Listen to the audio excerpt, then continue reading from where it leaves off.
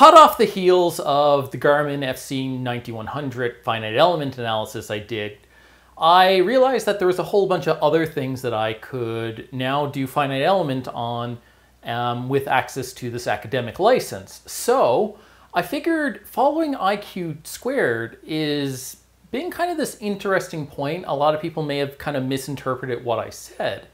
And what I really wanted to kind of highlight is that there are some inherent positives and negatives in all power meter designs, but because of the simplicity of the available instrumentation on pedals, there's very few variations. All right, so let's go through these quickly one by one. So with Garmin, you have this shaft that's installed inside the pedal, and it has gauges on either side. We've seen this from the metric gear pictures that were originally released. And it allows you to sense in the vertical, the direction, and the fore and aft direction. And that means that however you install it, it has to figure out what percentage is axial and what percentage is tangential or torque. So the Garmin is kind of, it's simple, it's kind of that ideal. When you press down on it, the gauge near the crank is going to see more strain than the gauge near the pedal. But relative to each other, you can always calculate what that force is. You can also figure out how far that force is away. But it's mainly important that no matter where that force is, it's consistent. Axioma does the same thing, but the gauges are on the outside, I believe. It's hard to actually get pictures of the Axioma strain gauges, and it's also hard to disassemble the whole unit. So we know that they're under the plastic bit, but they're fully epoxied in and you can't really get access to them. So same thing, but gauges around the outside metal shaft, differential bending beam setup, can sense in two directions, has an algorithm to figure out what your installation angle is. The look, on the other hand, uses a shear gauge, and in a beam, shear is generally pretty constant. So wherever you're putting your force is generally not a huge impact, but it will have actually, in practical world, a little bit of an impact. B-Pro, just like Axioma, Davro's first tech, only had gauges on the top and the bottom. Kind of like how Look has it on the front and the back, but they're using a differential bending beam, so they're insensitive to lateral movement. But if you get the installation angle wrong, all bets are off. The accuracy starts getting thrown out the window. And IQ2 is using the same method, but instead of using a differential bending beam like this, they're using what's called a contraflecture beam. And I've talked a little bit about this, but essentially instead of it being proportional to the difference, it's still the difference of the gauges, but the difference is both of these are going up. They just go up at different rates. One goes up, one goes down, and the rates kind of ish the same.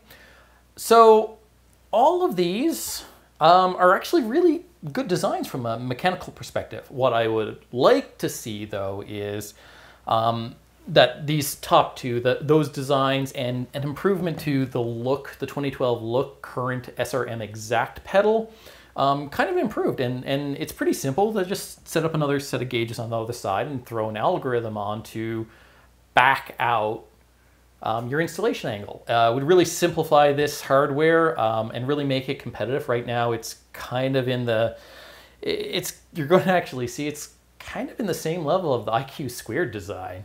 So let's take a look at the FEA on some of this stuff.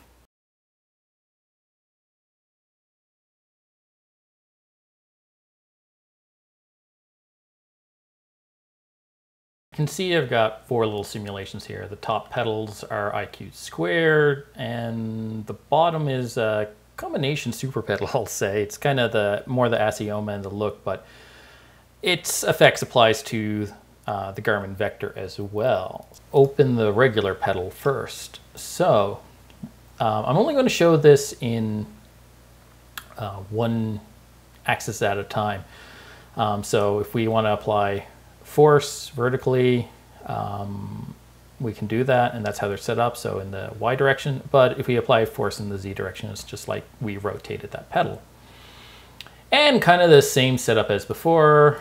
Surface bodies have some magic commands, some connections, and some cool finite element meshing. So I actually had some extra nodes available because I can go to, I think, 3500. So I refined the mesh around here so that we can get some of the stress riser stuff, and it cleans it up nicer than a low refinement rat mesh. Don't like these triangles, but it really doesn't matter for what we're doing. So what have I got set up here? Well, this is the area for the jam nut, area for the threads. We've got 2 gauges at the top, spy apart. So what's going to happen is it's going to bend, and top side is going to be tensile, bottom is going to be compressive, but this one is over here is going to be higher than this one over here. And shear, we can actually do it in a couple of ways, but yeah, so I've rotated the gauge 45 degrees, and we should be able to just apply force. Kind of the bearings sit around here. This is not perfectly accurate, but it should be good enough. So, and that remote force is currently at 54 millimeters, about 1 millimeter off from, and I did that kind of intentionally because of the jam nut. So I don't actually know the exact dimensions. Most pedals are 53. But yeah, so what we'll actually see here, if we go through all the gauges, so this is top near for the Garmin Asioma. That's 103, 104 microstrain, and 59. And then at the bottom, negative 103 and a bit, negative 59. So that's exactly as we expect. Now, there are going to be variance in placement and such. With the look, what do we get? We get shear on its, well, first off, I should show the local x-axis is the green line, or sorry, red line, and the local y is the green line. So we're going to have to go through each of those. X, 97, 108, and then on the back side, 97, 108, just so that you can kind of see, this is the strain throughout the whole thing. But if we just, oh, yeah, so this is the normal strain, so there should be nothing kind of in the mid plane, and if we zoom right in, oh, wrong keys. We probe that. Yeah, you'll see positive here, negative down here, and in the middle, kind of around the middle. Gonna see, still not close to 0, but yeah, it's, I guess in all cases, the mesh isn't refined enough to actually get to show that it's near 0 in the middle. And the shear strain, this is what I was talking about. So shear is theoretically almost constant throughout here. And you'll see it's actually the same, but it changes a little bit as you go. So our gauge kind of averages that out. And just to look at this so you can see, yeah, you know, it's very, very symmetric, but the shear strain is not perfect.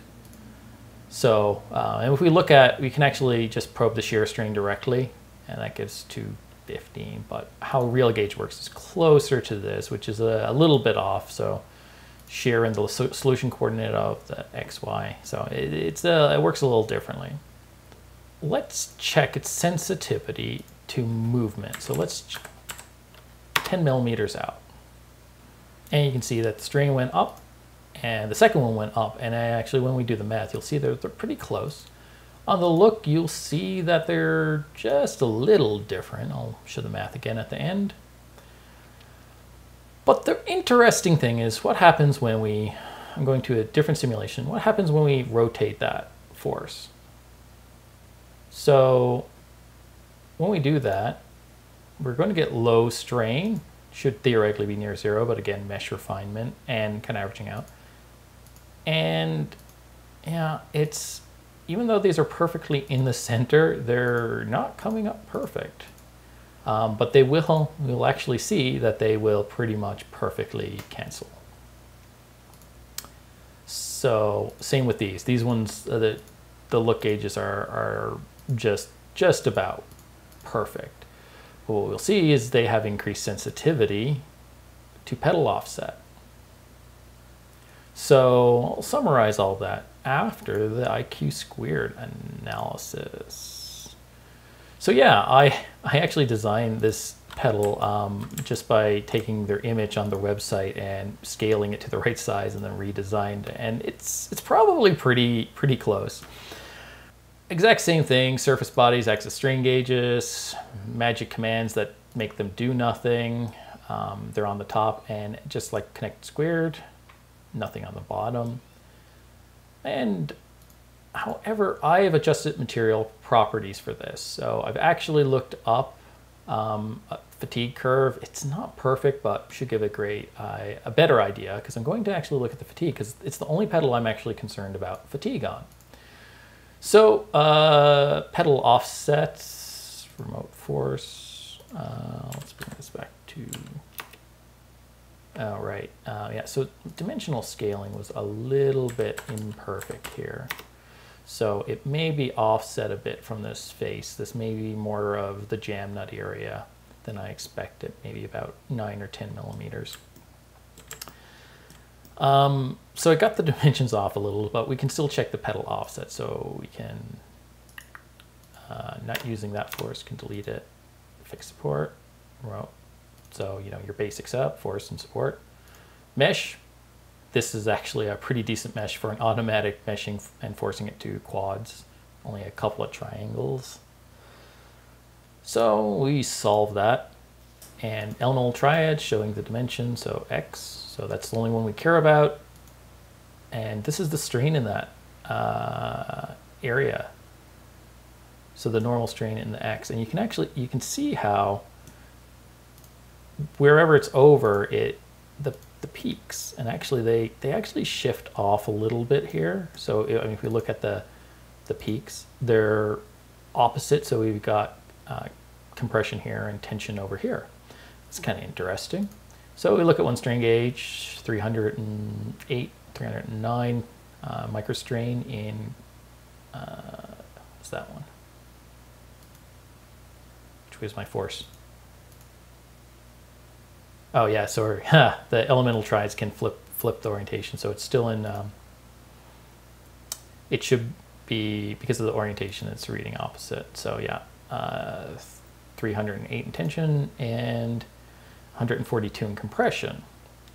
So that's actually going to give a pretty decent look at strain. That's very high sensitivity.